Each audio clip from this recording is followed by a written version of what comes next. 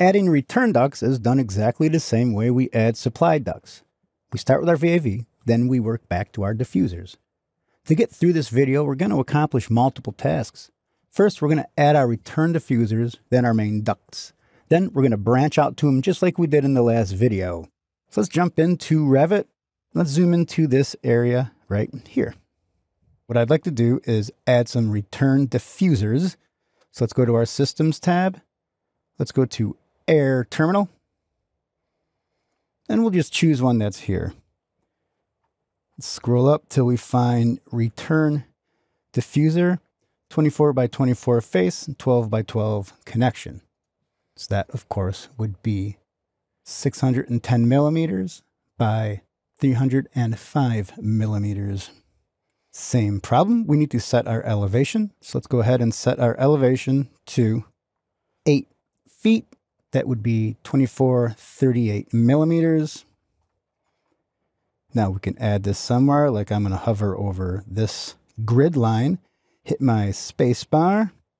We can drop it on in. Again, I'm just going to pick a spot here. I'm going to type AL for align. Select this grid, then our diffuser. Select this grid, then our diffuser. Hit escape a few times. Select your return. Let's scroll down and uncheck these arrows. Perfect.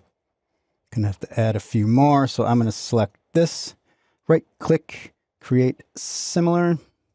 Now notice that I can kind of come up here and align it to these two diffusers. It's kind of neat, right?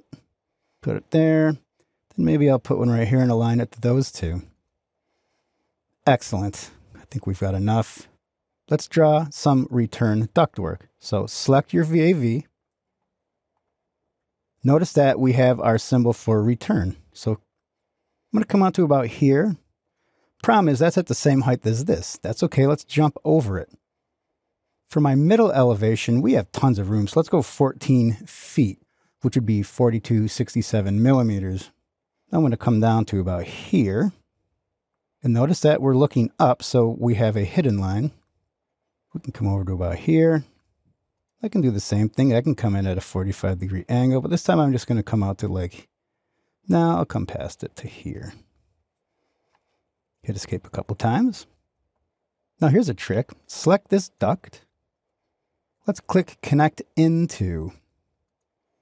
Select your return.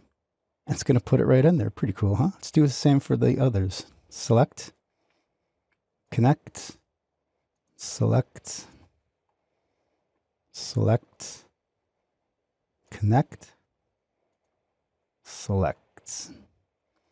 Hit escape a few times. Pretty sweet. Let's go to a 3D view.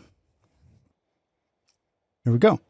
The cool thing is maybe we don't need 14 feet. So if you select this piece of duct, maybe we only want it at 13 feet, which would be 3962 millimeters. 13 feet, hit enter. It's going to drop the whole system, right? So you can over exaggerate as you're modeling it and then kind of drop it down, right? That's even too high for me. I want it to be 123658. Ooh, that's close. To check it out, let's go back down to our level 1. Let's double click on our section and open that up. Pretty cool, huh? So it kind of comes up, over, down. Let's go back to level 1. Save it. There you go. That's how you add return grills and return duct.